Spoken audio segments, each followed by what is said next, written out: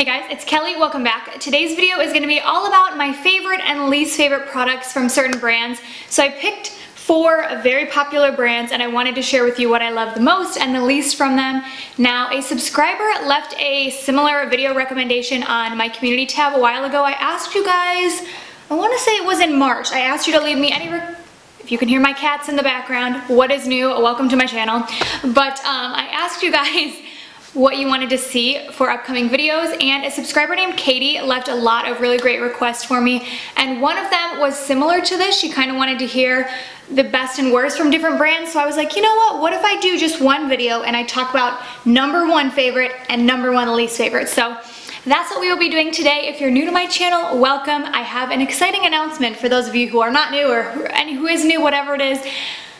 I usually, right now in the video, I mentioned my upload schedule, which previously was 4 days a week, Sunday, Monday, Wednesday, and Friday. But for the month of May, it's May now, oh my gosh. For the month of May, I am switching my upload schedule up a little bit. The last few months I was extremely busy, so 4 days a week was the most that I could do. But now that my schedule has a little bit more flexibility in it, I'm going to challenge myself over the next month to upload 5 days a week. So you guys will now be getting a video from me every single weekday, Monday through Friday at 9 a.m. Eastern. So with that long introduction behind us, I'm like so excited to film this video. I'm using my hands a lot. I need to bring it down.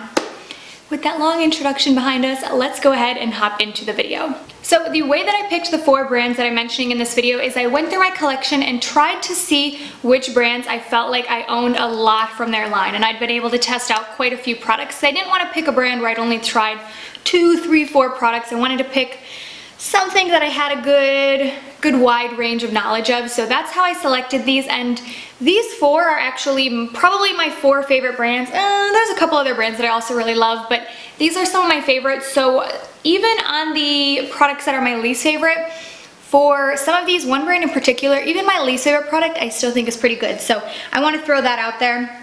The first one to discuss is the most affordable. It is Colourpop. So my least favorite product that I've ever tried from Colourpop, their brow pencil. And I'm trying to read what shade I have, but it's very much worn off.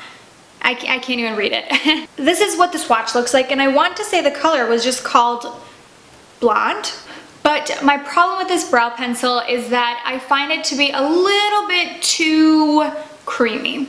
And some people actually really enjoy creamy brow pencils, so if that's you, this might be one to check out. It is only $6, but I find that when I use this, my brows get out of hand so quickly because I don't have as much control because I apply so much product at once because it is so smooth and it glides on. So if that's your preference, you might love this, but for me, it was my least favorite product I've ever tried from Colourpop. I've had this for probably 2 years.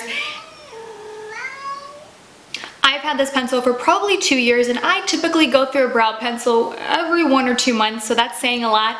I'm actually planning on putting this probably in a project pan in the future so I can finish it off. And my favorite from Colourpop, no surprise, their pressed powder shadows. I actually just placed an order for a few more of these. I ordered them just yesterday, so it's going to be a little while before they get to me. But I have a full video on my channel, which I'll leave linked down below, where I swatch all of the colors that I own. I love this formula. Not only do I love the pressed powder shadows, but I also... Blue, you're being so rude.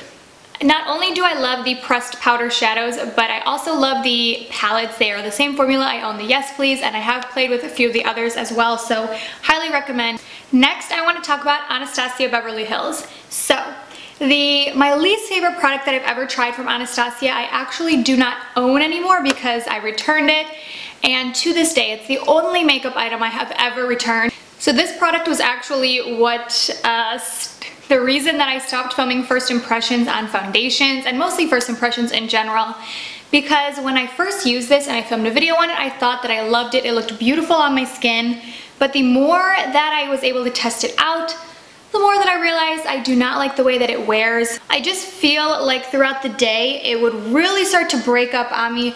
I would get very shiny, and I'm not a super oily person, and even though that is a matte foundation, it would make my skin very oily.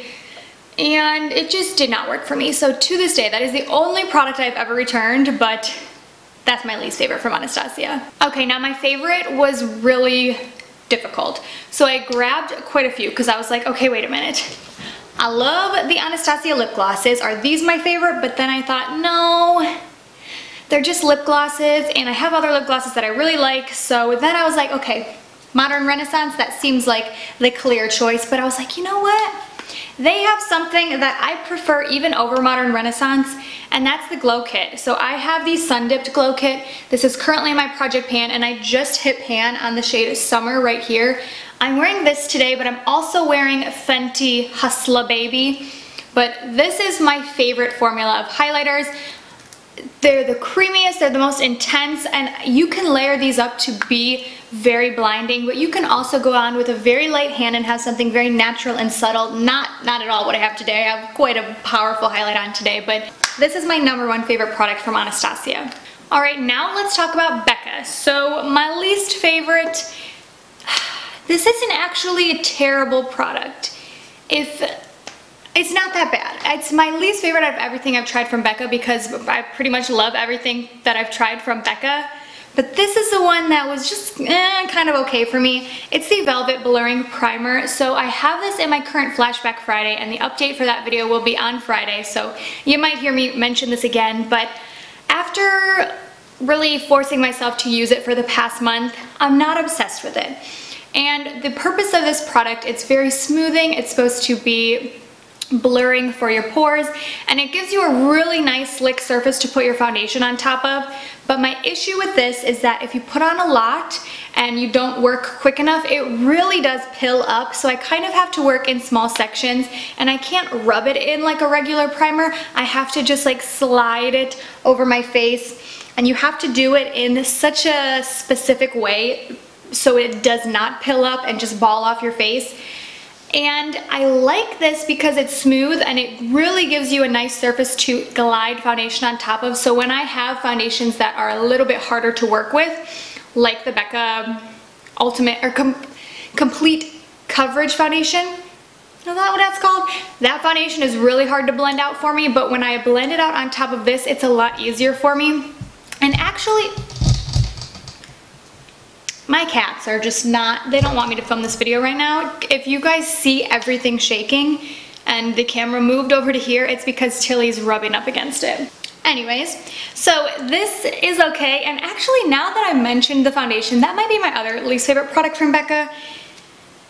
Either one of those. The foundation's not bad, but it's hard to blend and it is really heavy on the skin. So either of those my least favorite. Neither of them are terrible in my opinion, but compared to all the other products I've tried from BECCA, they're not my favorite. Now for my favorite product.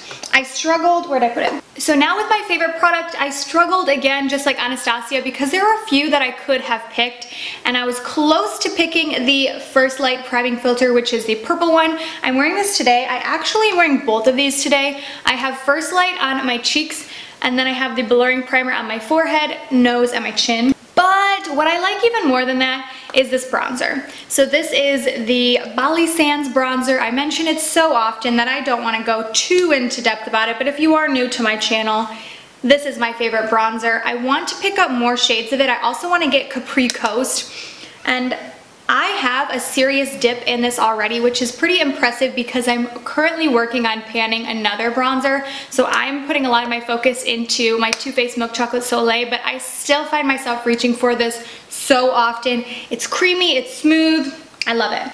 And now the final brand that I want to discuss is Urban Decay. So my least favorite, you heard me mention in my empties video recently, I do not like the Perversion mascara. In my empties video, I had just finished up the Troublemaker, and that's not my favorite mascara either. So overall, I'm just gonna categorize Urban Decay mascaras as my least favorite from the brand. They just don't do much for my lashes. But when it came to my favorite product, I struggled again, and I thought to myself, first I really thought I was gonna pick this blush. It is my #1 favorite blush. I'm wearing it today. It's in my project pan. I have major dip on this, like the most dip that I have in any blush in my collection. This is the shade Indecent if you are my skin tone. It is so beautiful. This is one of the few blushes that I feel like I can just layer up and put on so much, and it does not look crazy. I don't look like a clown. It's beautiful. It makes my bronzer look better. It makes everything look blended better. It warms up my skin tone. It's perfect. But I was like, okay, wait a minute. I have other bronze or blushes that I love, and this is kind of similar to my Too Faced I Will Always Love You blush, which is another really pretty peach one. And I was thinking, okay, you know what is probably even more special to me? Even more special to me?